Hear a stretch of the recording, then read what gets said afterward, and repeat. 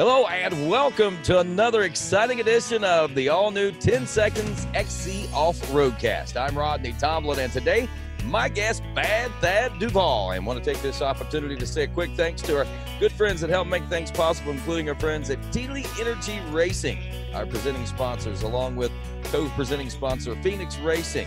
And also a special thanks to our good friends at DP Brakes, What's Stopping You, and also associate sponsors like Tyler Lynn's Motorsports and our good friends at Ladon Racing.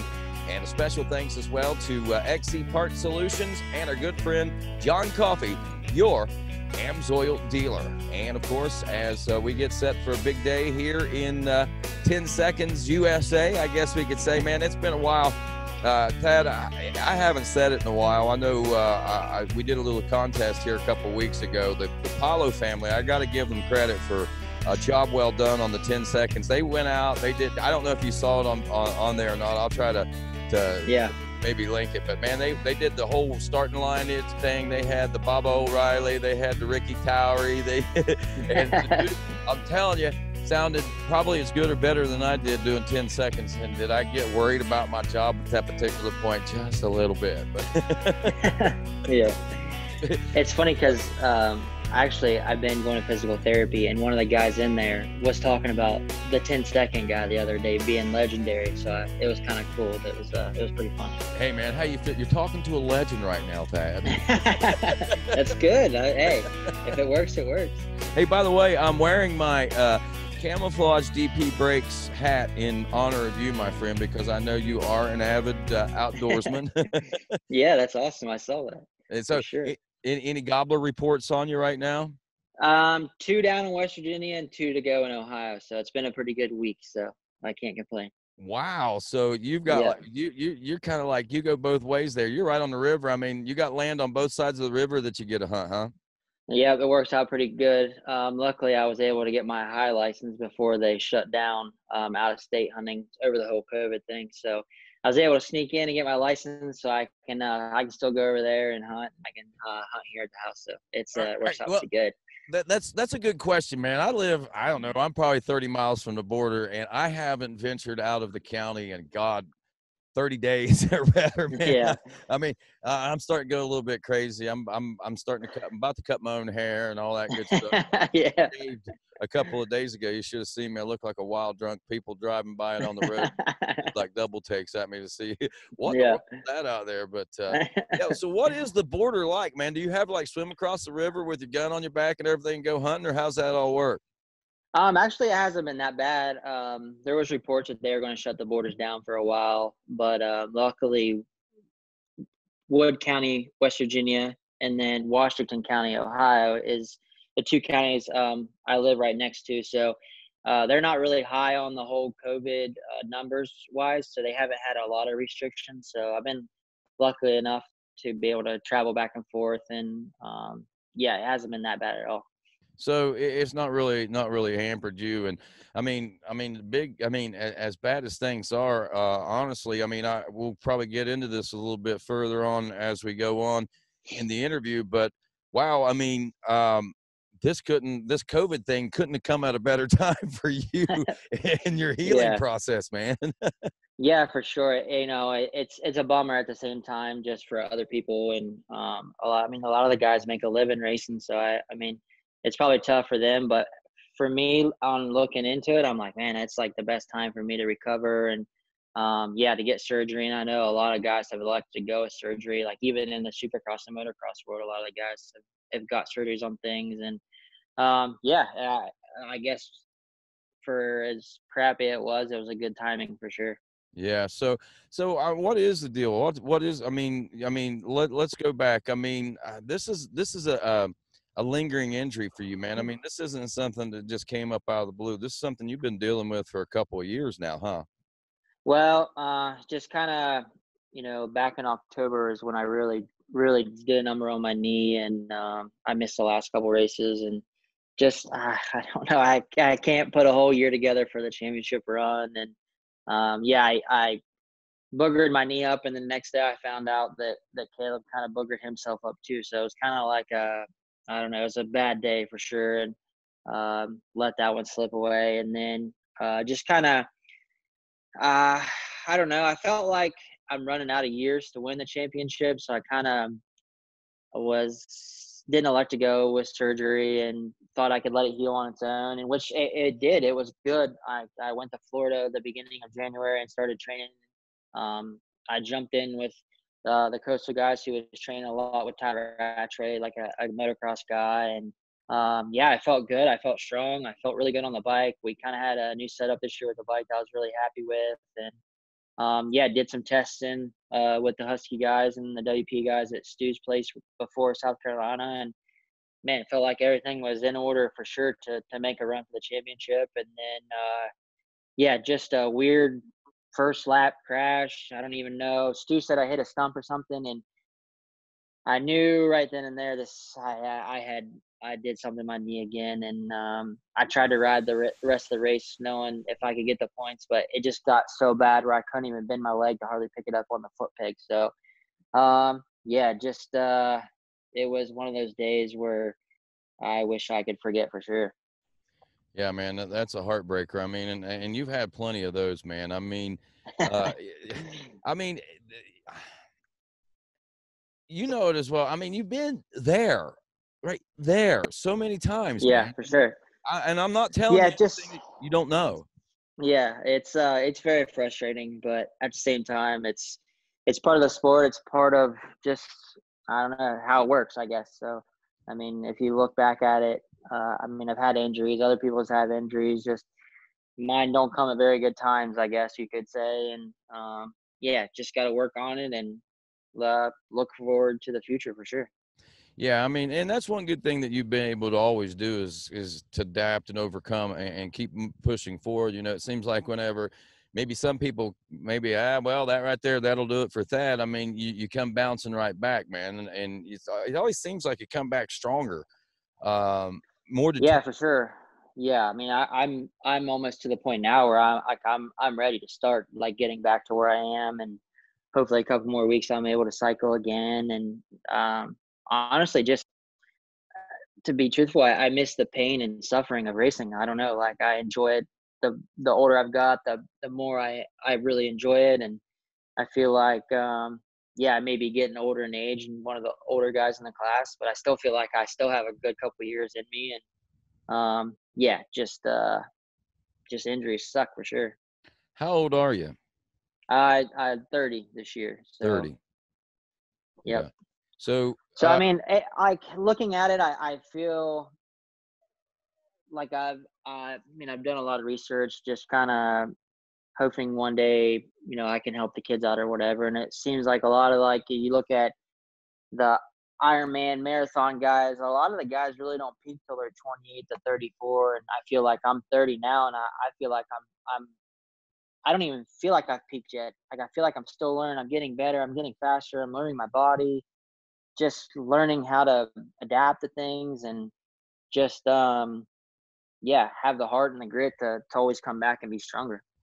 well, I mean, you look at the big picture. I mean, the riders that have been around a while and the ones that are the consistent, in my opinion, oftentimes are the more matured riders, the seasoned riders. You know, you look back. I mean, look at Barry. I mean, yeah, he had a Yeah, great career as a young guy, but as he got older, he got stronger. Look at Rodney Smith, Fred Andrews. I yeah, mean, he was a little older whenever he was peaking in his career.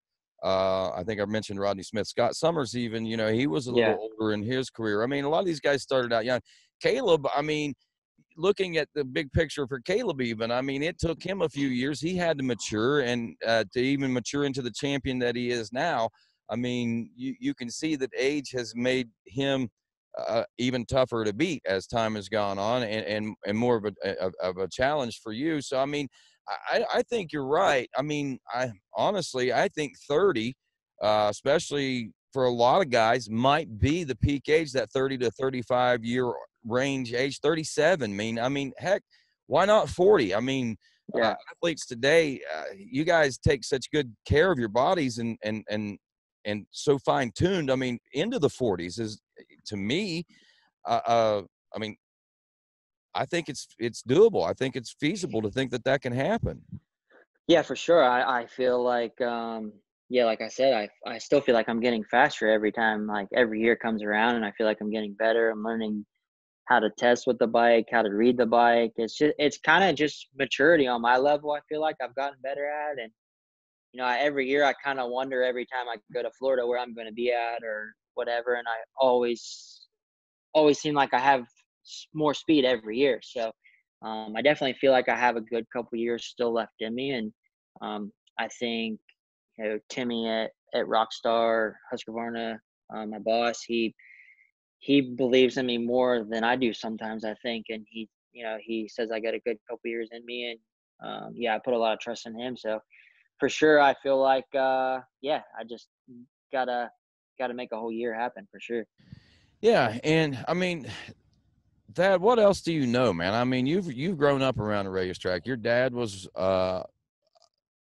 a pro ATV racer whenever you were a kid. Yeah. I mean, that's you were basically born on the side of the trail, maybe even in a 10x10 on pro row. I don't know, man. I mean, Yeah, I grew up doing this. This is all I know, and now that I have my little man Jacoby, and he's starting to figure out dirt bike things, and he's obsessed with dirt bikes. So I feel like I'm always gonna be around the sport, and I want to be around the sport. A lot of the guys, they kind of step away, and yeah, I've learned the last couple years the whole training side of it, the mentality, and I'm always trying to help kids. And even now that I'm hurt, I've still been prepping my track here at home for kids to come ride, and I try to work with kids as much as I can.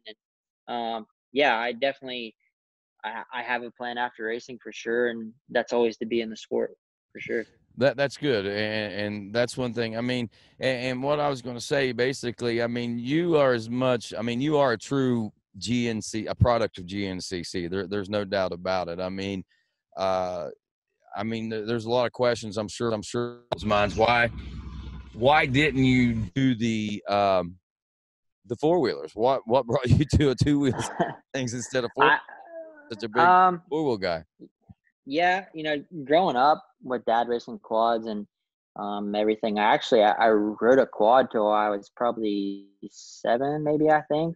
And I really enjoy it. And to this day, I still enjoy jumping on somebody's fool every now and then and ripping around on it. And maybe after the whole professional bike thing, I can go race a quad for fun, just to have that challenge again. And I think with the whole quad side of it, there wasn't as much money in it as the bike side, and I think my parents saw that. And one day I came to them and said, "Hey, I want a dirt bike," and I think they went and bought me a dirt bike that day. And I never looked back after that. And I was lucky enough. I think I might have been 11 years old. My dad was really good friends with Barry and all them guys, Doug Whitmer, who rode for Randy at Yamaha. And they must have saw something in me, and they actually signed me to Yamaha at like 11 years old, and just been head down since then. Wow, man! I mean that's a pretty good story. One that a lot of people don't know. I'm sure. I mean they follow you, they know you, but they probably don't know the inside scoop and the inside story on that. Can we talk a little bit about that and a few other things? Are you tied up for time right now? All right, well, no, we're good. Let's take a quick break. We're going to come right back, and we're going to talk about that and a whole bunch of other stuff. Maybe even get into a little turkey hunting or something here with that. Yeah, for sure. We get back here on 10 seconds.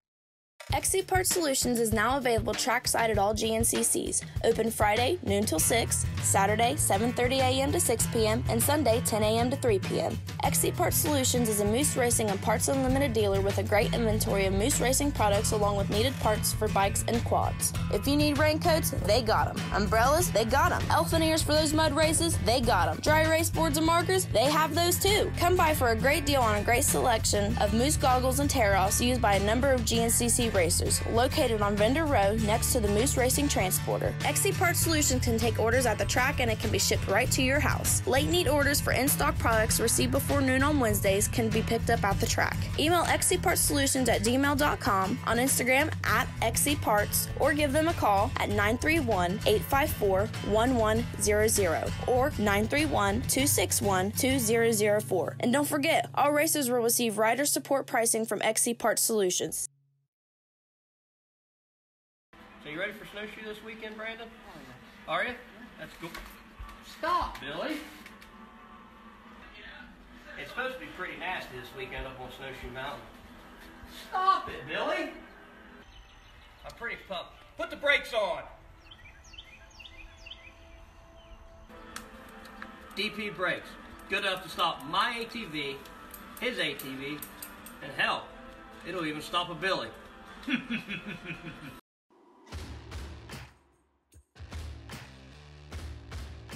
Did you know you can save up to 25% and receive free shipping on great AMSOIL products with their preferred customer program?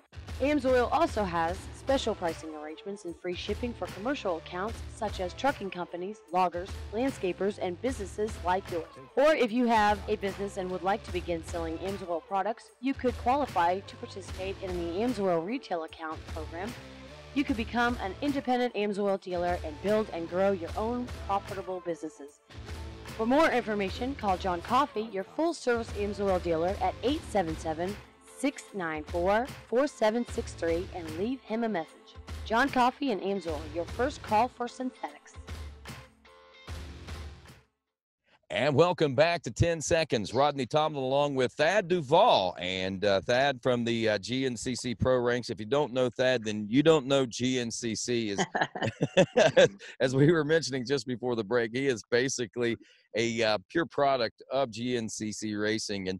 And Thad, just to back up folks, you know, people that don't know, and whenever they hear us talk about your dad, Chad DuVall, Chad, you know, the originator of the badness, I believe, in the family there. But yeah, you know, sure. I don't know that they recognize maybe who this. Yeah, they know he was a four-wheeler racer and he was pretty good. But your dad got a lot of wins. He got several wins, and I think probably one of the most monumental and probably biggest.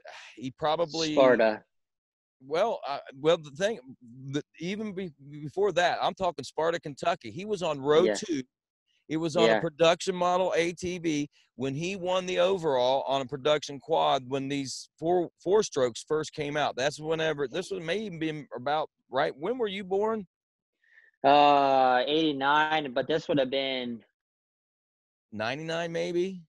No, I think it was a little later than that. Maybe 01. Yeah, I'm not sure. I'd have to look back. I would have been maybe 11 or 12 at the time, maybe. We actually just watched the race the other day. I can't believe I don't remember the year of it or whatever. But yeah, that was a monumental thing for sure for him. And it's crazy because I always looked at that race being an XC2 rider on the bike side, being like, hey, you know, I want to be the first guy to win the overall from the second row. My dad did it on the quad. I want to do it on a bike, but so close so many times, but never can make it happen. Yeah, and I don't know if you even realize the impact that maybe that win had that day on the ATV racing industry, because I think it shifted a lot of standards. It proved something in the industry that hadn't been proven yet, and that was that the new production model ATVs were capable of winning, and that kind of, I think, lit a fire under a lot of people's tails, and it started a new revolution, honestly.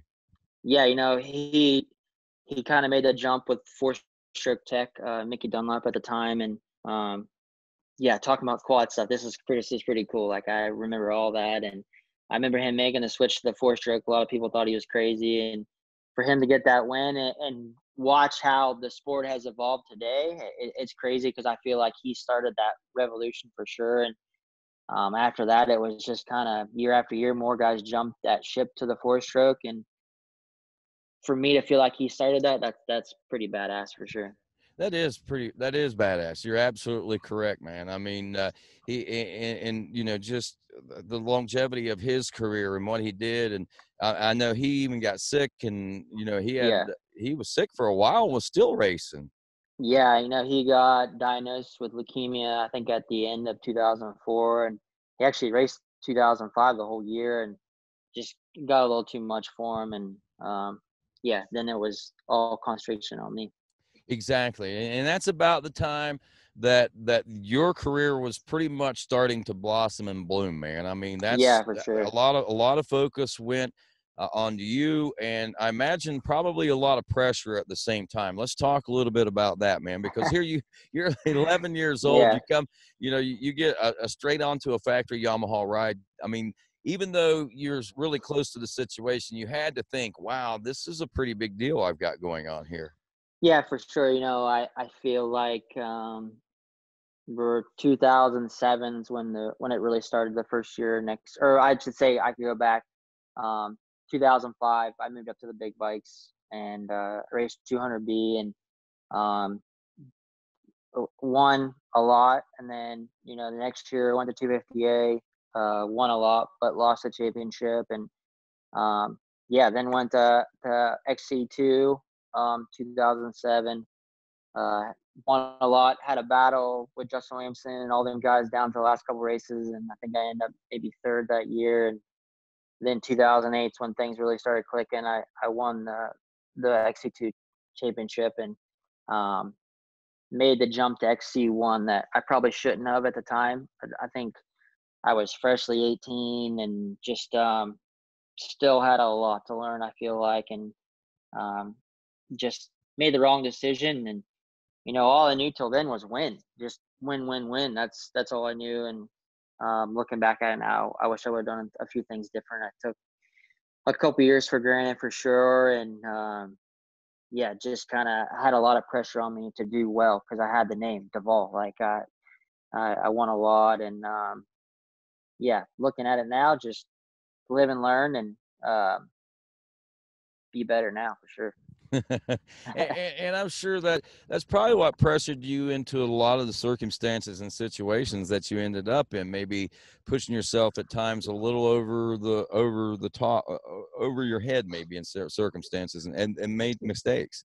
Yeah, for sure. Back then I was just I was just a kid, like little, scrawny, and the 450 was a lot, and just struggle with the bike a lot. I think that's why a lot of the injuries happen, just overriding the bike, and the bike would be riding me. And just had a bad couple years and decided to just kind of go out on my own and with the help of my mom and dad and try to turn things around with riding Hondas. And that led into a couple years with them guys and factory support, and very thankful. And then, I went to 6 days, 2014. I went to Argentina, took a bone stock Honda 450, and I think I finished 9th overall. And I caught the eye of KR4 guys and Fred, and actually was on my way home, and Fred had got in touch with me and said, hey,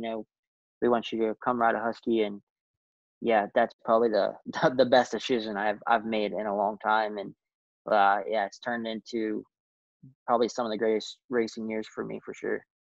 It did. I mean, that was a growing time for you, man. You had a chance to really take in a lot and experience a lot. And I think that's helped pave the path and the road to where you are now. And I think puts you in the position of great success that you're in right now. Yeah, for sure. It was quite the eye opener, and from probably 12 to 14, just how good I had it on a factory team, I guess you could say. Just show up at the races and race. That's all I had to worry about. And, when Fred and KR4, the whole Keegan family, they took me in at 15 and rode for them in 15 and 16, and kind of just built me back up for sure. And that's when I got the opportunity to sign with the Rockstar Husqvarna team, and it definitely built me into the man I am for sure. For sure. And I mean, things have changed. You've changed. The sport's changed, and you're on the cutting edge of it, I think, right now. Before we move on to the here and now, let's highlight some of the stuff, man. I mean, one thing that, we always talk about, I mean, let's talk about the highs right now. The high, the time that at Snowshoe, what was it? I remember there was a lot of it was either 17 seconds or 4 seconds. I can't remember what the official. 2008. Yeah. It ended up being it's funny because it ended up being 2 seconds I lost to David Knight for. And at the end of the race, Nathan Canny, which he used to race professionally or whatever for KTM, I remember him distinctly looking at me and saying, "Hey, you'll think about that 2 seconds for the rest of your life." At the time, 18 years old, I just about wanted GNCC. Yeah, right. You're crazy. And to this day, I still think about that. Like, man, if I would have won that race, like that would have changed a lot. Because even to this day, I don't. Nobody's won from the XC2 class. Ben Kelly's been super close. There's been a lot of guys super close, and yeah, that would have been a bittersweet win for me. And it's funny, just how I laughed Nate off, and now I'm like a lot. Even to this day, like you said, it was just a couple of seconds. I think about it a lot. Probably you can think in the last mile where you could have gotten 2 seconds. Oh, Probably it was the last. I remember distinctly the last lap. I had to pit. I was right on David. I had to pit, and we came out of the pits, and it had just started raining the last lap. And I came out of the pits like a bat out of hell, and we went down the road and made a right up the hill, how the start is now. And I remember grabbing a handful of front brake and just crashing and sliding through all the gates on the road. And I lost a lot of time. And then that's where I lost the race. If I would have just been patient and just been more mature about it, I would have been fine. But yeah, just one of those things for sure. Hey man, you were bad, Thad. You had to do that. Yeah, you know what I'm saying? I was just like, yeah, for sure. And, I mean, even getting second, then it's still one of the best races I think about for sure. Just, David at the time was the best of the best anywhere. Europe, here, he was the name. And I remember battling with him the whole race, and at the end of the race, him looking at me and being like, "You won that race. Like, you were the best today." And yeah, that I definitely think about that a lot for sure. Yeah, but you got the paycheck, and yeah. It was funny because that's what he was like. You were the best, but you let me win. Like it was like I should have won that race for sure. Yeah. I can imagine, man. Are there any other moments out there like that you think you left a lot on the table like that? There's been a lot of races the last couple of years. I left a lot on the table, just battling with Caleb and whatever, just coming up short. And I think about them races a lot on days that I suffer. And I don't know. There's a lot that I could talk about, but I better not. Well, maybe we'll get a late night episode. I'm gonna start doing some live shows, and we'll go on after 11 sometime, and we'll talk about that. Yeah, for sure. But wow, but that right there, I mean that kind of, I mean, that obviously that opened your eyes. That solidified you, I think, in the GNCC racing world as a true competitor and someone that had the speed, the talent to do. I mean, you already had it, but I think that was, I think that right there always looms in the back of everybody's mind. Is like, does Thad well, heck yeah. I mean, you prove it time and time again. And, I mean, that's one of the highs, I think. And what are some of the other highs? Whenever you look back over your career so far, what do you think are some of the other highs that you focus on? Yeah, just, the whole 6 days thing when we won in Spain in 2016. I started my 6 days journey in 2012. Germany, Italy, I've been to a lot of places for the 6 days, and then, to be a part of it in Spain, to win that as a team with them guys was unbelievable. It was just, now I get to walk into my garage and see the bike that I rode there every time. And definitely it was a high for sure. And I still think about it. People still talk about it. And, at the same time, 2016, we won it as a team. I really enjoy going the 6 days. I love it. It's, I love going for my country. And then 2017 rolls around. I think I'm like 2 points out of the championship with Caleb. We're battling. We go to France. First test, first 5 minutes, I break my wrist. So it was like just a stupid crash, slid out and turn, must have put my hand down, and then, then that championship run done. Like, it's over. So then, I went from a high in 2016 to, man, do I want to do 6 days ever again after 17? It was just kind of, I don't know. It was one of those things, but I say 16 overrides every like that feeling for sure, and that's definitely a big high. 2012 Unadilla will definitely be one. That was my first XC1 win on a Honda with John Ross. Yeah, just a lot of people believed in me, and to make it happen then, and in that fashion to beat all them guys straight up at the time, and yeah, that was a bittersweet one for sure. Just I don't know, just finally getting that monkey off my back for XC1 for sure. I can imagine, man. Those are some really good highs, and I'm sure there's other moments. I mean, pinnacle moments in your career, man. I mean, you look back Yeah, on it. so many highs, lows, But I mean, but go ahead. just a lot of the highs. You like for me, I have to remember the highs, and just remember what that feeling is after the last couple years I've been injured or whatever, and now I'm injured, and people ask me, man, how do you still have the motivation? And I think about them highs. You know what I'm saying? Like that feeling of winning, or you know, winning in that fashion. There's been races where I've won a mile from the finish, or what I'm saying, or there's been races that I've been able to win by 2+ minutes. It's like no matter what the win is, that high, and that motivates me at the end of the day for sure to have that feeling again. And I'd mentioned the evolvement of you. You have evolved over the years. The sport has evolved. It has become a rather scientific. I've said it before. It's rather scientific, from the training to the technology of the machines that you guys are riding. I mean, it's a true science, and I mean, it's not just go out and ride, eat the best that you can, try to carb up or whatever in the morning. Make sure you're pretty loaded up on plenty of liquids and stuff like that, so you don't dehydrate, and then go out and kill yourself for 3 hours. It's not like that anymore, and that's what it was a lot like, I think, at one point. Even though you were training, it paled in comparison to what you guys do today. Yeah, for sure. I feel like even from when I started thinking I could win in 17 till now, it's progressed. Like it's just, um, nothing against the guys in the past. They're awesome, badass dudes. But I feel like now it. I don't. It's more of a chess match, more with Caleb than anything. He's good at managing the race, and just being there, watching him. I guess I know his weaknesses.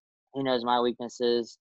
It's become just there's so much more than going out and racing anymore. You have to be there at the start. You have to be there at the middle. You have to be there at the end. And I different people have different opinions on how it's done. And I feel like I'm a guy that shows up at the race that can win, and I have my way of trying to win. And I feel like it's a similar way to Caleb's, and other people like Stu. He has his own mentality, strength. It's just everybody's kind of a little bit different, and yeah, a lot more goes into it than just showing up and wanting to win a race anymore. So, what was your take on Caleb's retirement announcement whenever that coming into this year? I mean, was that a disappointment to you? Was it something like an inspiration to you? Like, well, at least after this year, I won't have that competition. I'm not saying that it didn't inspire you to want to beat him even more, because this is going to be maybe your last chance, Yeah, for sure. I think I knew before a lot of people did. He told me at the banquet.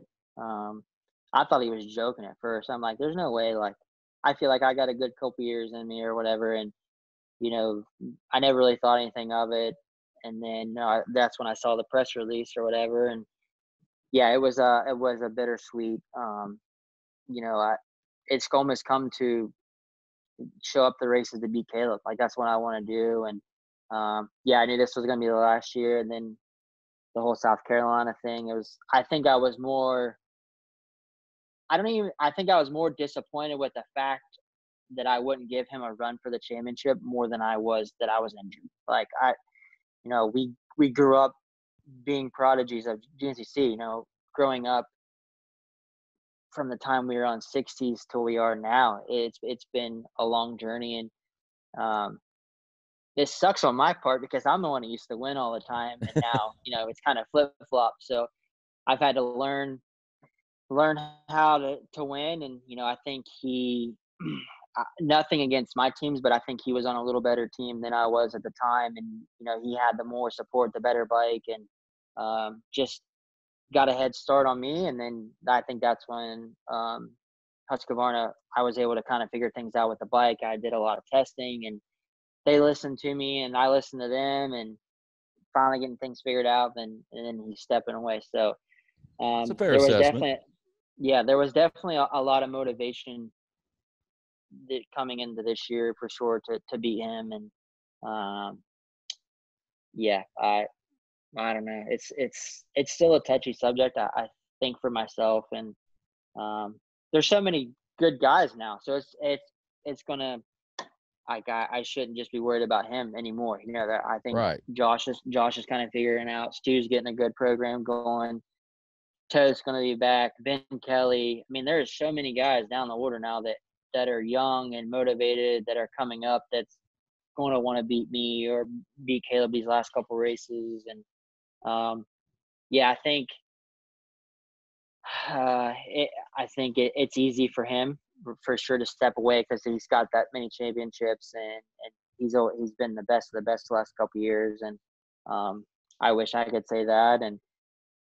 But at the end of the day, I feel like I did the best I can, and no matter what, I feel like I've given it my all for sure. You have. I mean, believe me, you have nothing to hold your head low about. That's for sure. And don't be hanging any. I mean, because you are the drive for Caleb to do as well as he does, and help create that beast. I mean, come on. Yeah. I mean, I'm sure he doesn't like losing to me, and I don't like losing to him. And it's crazy when we're 2 hours in and we're wheel to wheel, and we're kind of looking at each other like, hey, who's making the next move or who's going to try to go. And it's been fun. Like we've had our differences, and we've banged bars a lot. And at the end of the day, the best guy wins. And I've, as much as I hate losing to the guy, I feel like I've had the most fun that I possibly could the last couple of years racing.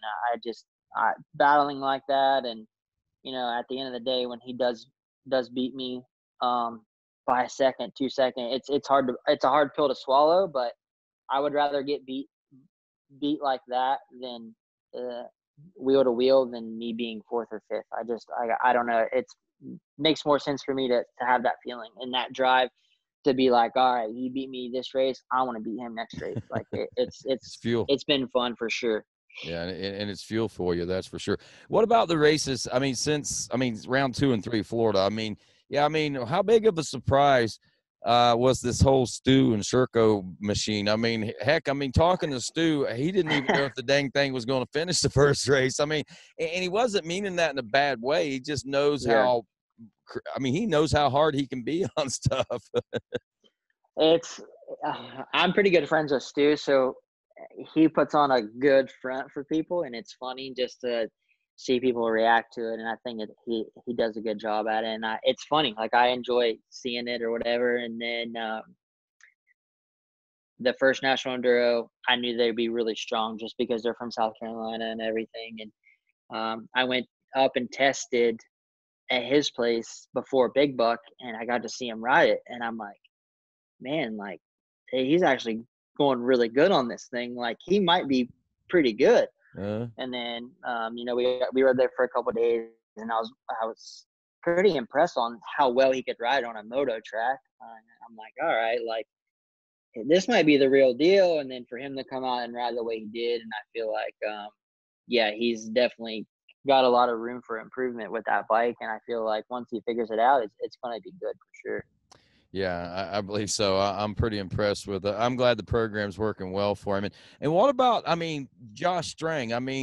We all know that he's had speed and this, that, and the other, and maybe injury or whatever over the last couple of years after the heel and just getting re-healed, fueled or whatever it is. Yeah. But, he's real. We saw it last season, but this season he really seems to be on it. Yeah, for sure. Last year with Strang, it was kind of like a building year with Coway or whatever. And then this year, I knew he would be really good, and just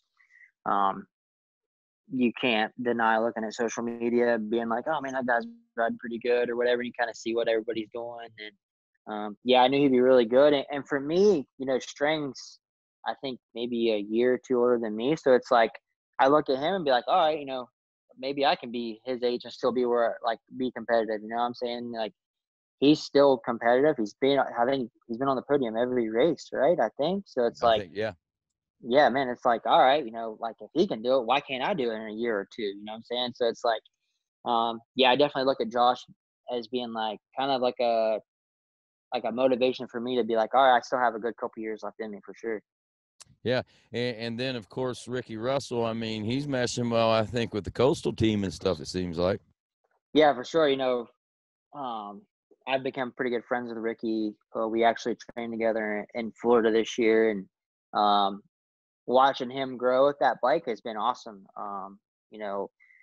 We were. It was funny because it was actually the day I blew my knee out back in October. I said, rumors were floating around, hey, Ricky's going to Coastal Husqvarna, and I said, Rick, you should ride my bike, and he's like, all right, and he rode it at the end of the day, and I'm like, man, like he looked way better on my bike than his Yamaha, and I'm like, all right, like maybe he might be a threat, and he has been in it, and to see him progress on that bike in Florida was pretty cool, and he's I think he's still figuring the bike out and everything, and Timmy's been really good about helping the Coastal guys out, so it's I feel like he's definitely getting things figured out for sure. Yeah, he certainly is, and I mean, he's not the only one. I mean, there's Jordan looking good. Yeah, there's like that's what I say. It's so hard to talk about these guys because they're the deep, or like the field's so deep nowadays. It's kind of cool, and to see all like the factory support coming back and helping these guys out. It's pretty awesome for sure. It really is. It really is. I mean, and you've been through it a lot, man. I mean, you've seen highs and some lows, man. I mean, you've seen. I mean, there a few years ago. I mean, you saw it go up, and then it kind of took a dive, and now I was there. I was there when it was the peak in, I don't know what, 4, 5, 6, 2007. When there was 10 factory teams, and then I was there when the economy went down, and then I'm here again when it's kind of coming back. Just so to see it coming back, that's a refreshing breath of air for sure, to see so many guys have factory rides nowadays. It really is. I mean, and the talent pool, like you said, is extremely deep. You got the XC2 class even, and the XC3 class, and I mean, it's good to see where the sport is going. And look, yeah, I mean, where do you see the sport going? I mean, right now, I mean, say no COVID-19 and everything was on track. I mean, what would you be expecting right now? I feel like this year would be even bigger than last year, just because I feel like the GNCC is getting more popular than it has been. There's, I went to the West Coast a couple of times last year and raced a couple of works races, and a lot of the guys were asking me questions about the GNCC and what would it be like, and I think it's starting to catch a lot of attention other than just the East Coast, and I feel like it's just growing as a sport. I just getting better and better, and more people are realizing that, and it's cool. I feel like if there wasn't the whole COVID-19 thing, this year would have been a spectacular year for GNCC for sure. So what do you think? I mean, about as much I think as everybody else knows. I mean, what do you think how do you think it's going to affect the rest of the year? Oh, I don't know, man. You hear so many different rumors of what's going on or whatever, and I don't know. It's a touchy subject, so I don't really know. Like, I want it to be well, just for the riders who make a living from racing. That I want them to be able to race, and just you don't. I mean, it's a big thing in the world right now, but for like the motorsport side of it, if you look like Supercross, motocross, those guys don't even know when they're racing yet. So it's kind of like, I think we're always kind of second or third to those guys. So it's kind of we kind of feed off them guys, and if them guys ain't racing yet, I feel like it's going to be a while for sure. Yeah, I know what I mean. It's kind of scary to think. I mean, what if there are no more races this year? You know, Yeah, I for mean, sure. That leaves a lot of things out there on the table, man. I mean, for a lot of people. I mean, for you in particular, I wouldn't be mad. Yeah, it's not, yeah, but it's at the same time, it's a crappy situation for sure. Yeah. So, what's your plans? I mean, what are you doing right now? But you're just gonna be hunting and just hanging and waiting this thing out? Yeah, just for me, I can't really do much. Hopefully, maybe 2 more weeks, I can get back to start cycling, training, that whole side of it, and I'm still a long ways from riding, so that for me in the foreseen future is still quite a few months away. And Realistically, if the season does start back up, is there a possibility to see Thad DuVall back on the bike this year, or is this something you say, okay, let's just wait? That's still up in the air for me. Just kind of it's hard to say for me because that's like the last 2 weeks I've made a jump and a bound in recovery wise. I can start doing a lot more, and I'm kind of ahead of the recovery. I feel like just going to physical therapy and listening to them guys, what they say about me, and the realistic. I want to say, after summer break, is the goal to be back, but I doubt it. It's like, if they do start racing again, and which I'm already out of the championship anyways. So it's like, do I try to race or do I try to wait till I know that I'm 100%? And, for me, snowshoes after the break now, like oddly enough, that has been one of the highs and lows of my career as a race, but it's like, man, that's a hard race for me to miss just because it's home, like West Virginia, so many people there that I know. And Ironman, I hope to be for sure. That's the main goal is Ironman for sure, but I don't know. We'll have to see. It's a tough decision. Like, I don't know. I want to do things right. I feel like I've always kind of jumped to the gun in the past, and I've always had that grit where, I get hurt and I come back and I can be stronger. And then I think I thought that with my knee, and, look where I'm at now. I had to get surgery to get it fixed. So it's like, I want to do things right this time. That way I know I can come back and be 100%. And just, it's still so up in the air about when I can race and when I can start riding, but hopefully, in the next couple of weeks I can start training again. Until then, I'll just turkey hunt every day. There you go. Hey man, I've been looking at those mounts behind you. You got one over the right shoulder. Yeah, you got several over your right shoulder, yeah. one over your left shoulder. Get the phone up. Let's go take a look at this, man. I want to hear Okay. some of the stories on this stuff. I mean, this is the true Thad DuVall right here, man. I mean, all right. So these three here are a couple of West Virginia deer that I've been able to kill. Some decent deer.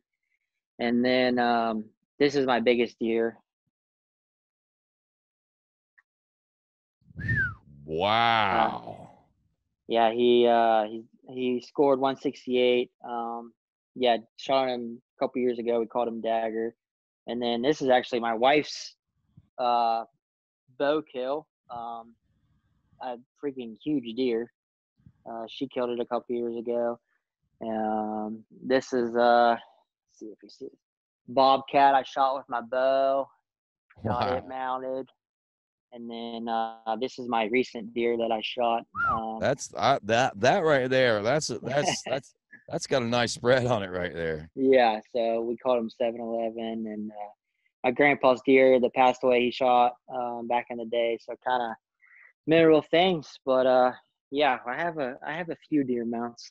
A lot of them are still up at my parents' house too. So I got a couple. So like I said, with I grew up hunting, and with racing, we don't do much in the wintertime, so I have a bunch of time to hunt. So it works out good. And those aren't pin deer either. I mean, those are really, you can get those things. Yeah. You hunt those, right? Yeah, I hunt them deer. Them are 100% free range deer, and yeah, for me, like I can look out my window right now and see Ohio. So it's like I live right on the river, and I have I'm lucky enough to own a couple, not own, but I'm friends with people who own a big farm in Ohio. So uh, yeah, I'm fortunate enough to be able to hunt some big Ohio deer too. That's nice. That's nice. Now, which Yeah. are the nicer deer, the West Virginia deer or the Ohio deer? Oh, the Ohio deer for sure. It's crazy. Like I can hunt here at home and look over and see Ohio, and some of the deer that I let walk over there, I would never dream about letting walk here in West Virginia. And it's just like I don't know. The deer are so much bigger over there. It's crazy. It's unreal. And even like the turkeys are bigger over there. So I don't know. It's just genetics. I And don't it's know. just, I mean, it's literally feet across. Yeah, yeah. Like I live right on the Ohio River. Like I mean, I can hit a golf ball from my front porch and hit the Ohio River. So it's like it's super close, and it works out pretty well. I can kill 4 turkeys for the year, where I could only kill 2 if I only hunt in West Virginia. And yeah, it's cool. I'm very lucky to to I don't know, get to do what I do for sure. My wife hates it because we literally race for 10 months, and then I hunt for the next 3 every day. So I don't spend much time at home. You guys, she's probably got a better marriage than what she realizes then. Yeah. Yeah. So I'm just kidding. No, you guys are great, man. I mean, and speaking of your wife, great support there too. I mean, she really fit right yeah. into the GNCC racing world. Yeah, it's been a good ride with her for sure. You know, she was just a good old city slick girl who started coming to the races with me, and she's turned into one of my biggest support systems for sure. And Hey, buddy, yeah, I let me think tell you, they ain't nobody got yours back better than your mama and her. I mean, those two right there. Yeah. Wow. Yeah.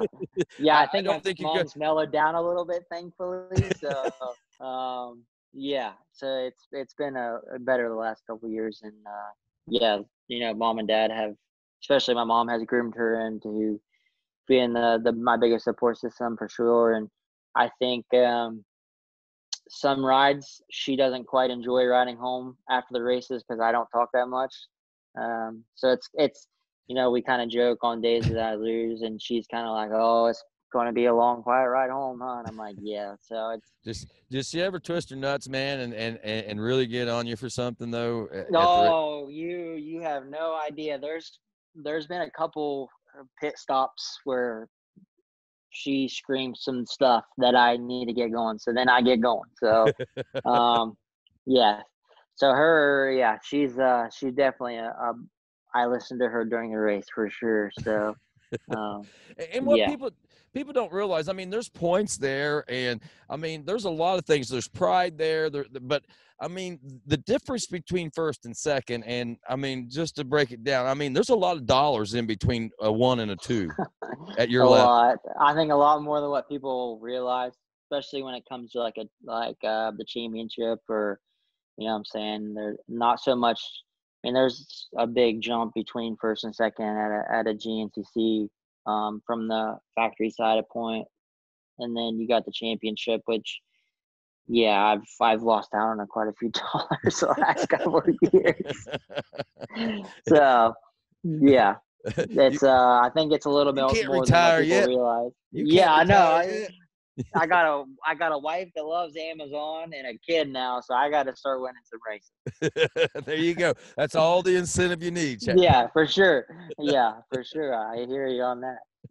But no, it's been good with her. She's been really good. You know, we've been fortunate enough where she comes and lives with me in Florida when I train down there, and we've actually been able to bring Jacoby along. So it's nice coming home at the end of the day, having a cooked meal instead of having to go somewhere, whip something up. And yeah, she's been a trooper. She jumped in, and I think we kind of got together in 2011 and never looked back since. So it's been a good ride. It's been good for you. Good for you. There's no doubt about it. It's good to Yeah. watch you both of you grow up the way that you guys have and blossomed into wonderful young people and parents. And and all that. And Thad, I know we've been on here for a while. I get on here and I get to chit chatting, and I could No, it's good. It's I could fun. go.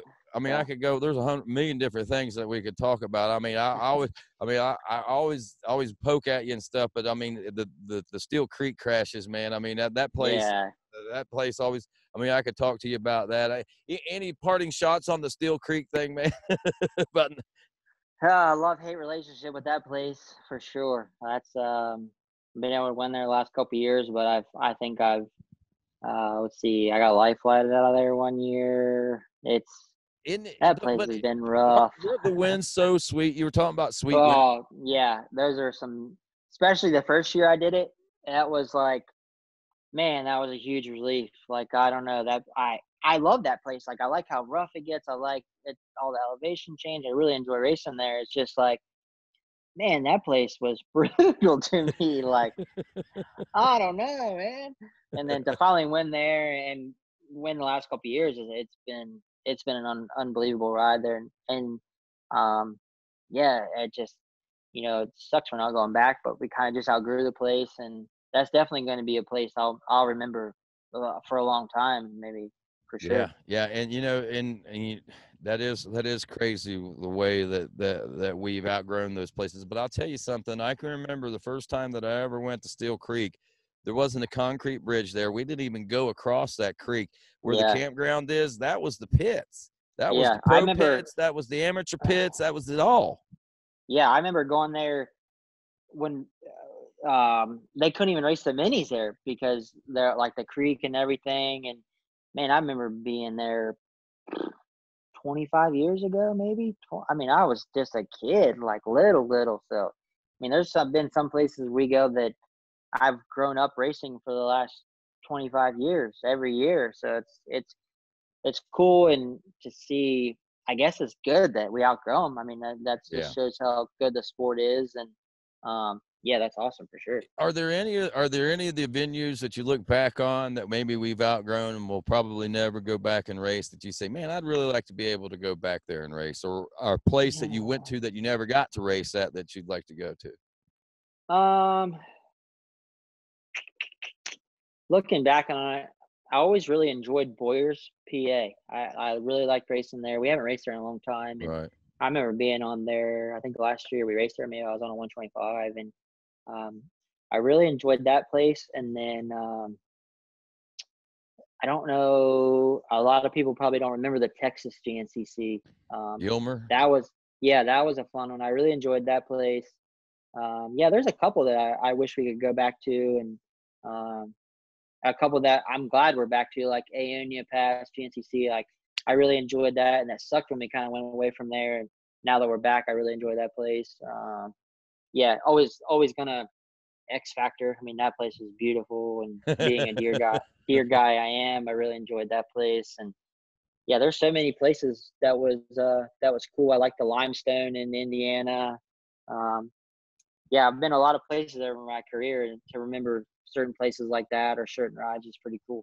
It is. And of course, any parting shots, any words of wisdom you want to pass along to anybody before we let you go?